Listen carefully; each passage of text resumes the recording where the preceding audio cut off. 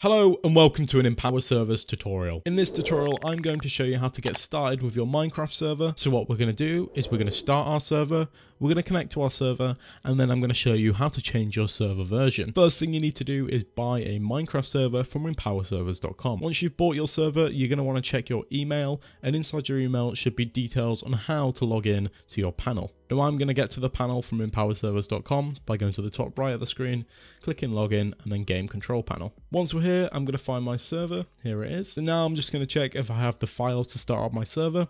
So head to management, file manager, and then there you go. We have the correct jar installed on our server.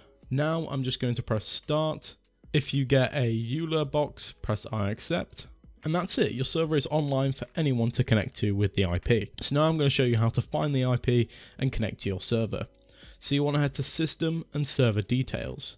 And here is your IP. Now your IP is also in the top left of your screen at all times under the name of your server. However, I find that this section here under Server Details is the easiest to copy.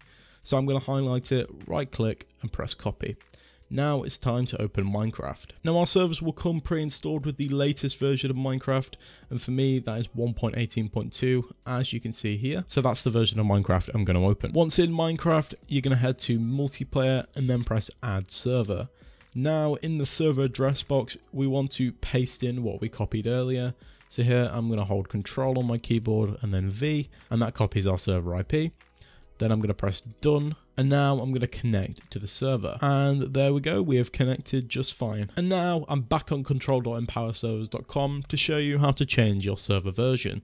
So if we come to configuration on the left and then press advanced, you'll see we have this box that says install different edition. Now it's automatically selected paper here, and this is fine for your server.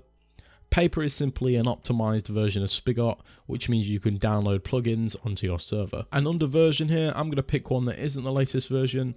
So I'm going to go with 1.17, and then I'm going to press format. Now what format does is it deletes all your other server files.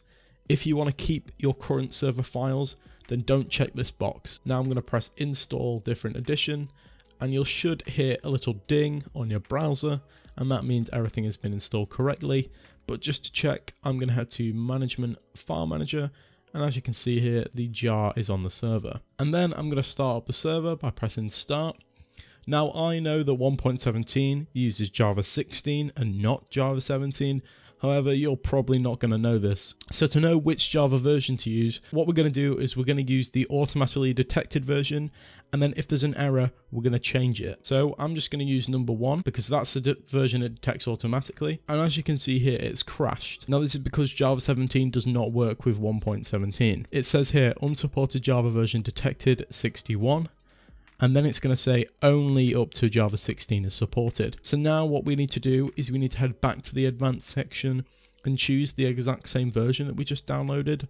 Format the server to get rid of all the files. As I said before, if you don't want to delete all your files, you can delete them manually in the file manager, but I find this the easiest option. Then we're going to press install different edition. We're going to hear that little ding on our browser. Head back to system, console, start up your server, and it's going to ask us what version of Java to use.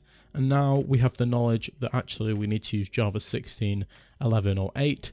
I'm going to use the latest version, which is Java 16. Java 16 being the latest version that 1.17 supports. And as you can see here, everything's working fine. I just need to accept the EULA by pressing accept, and the server is now starting up fine without any errors. And there the server's marked as on. So now I'm going to head back into Minecraft, show you me connecting on 1.17. Now here we're on Minecraft 1.17. I'm going to head to multiplayer once again.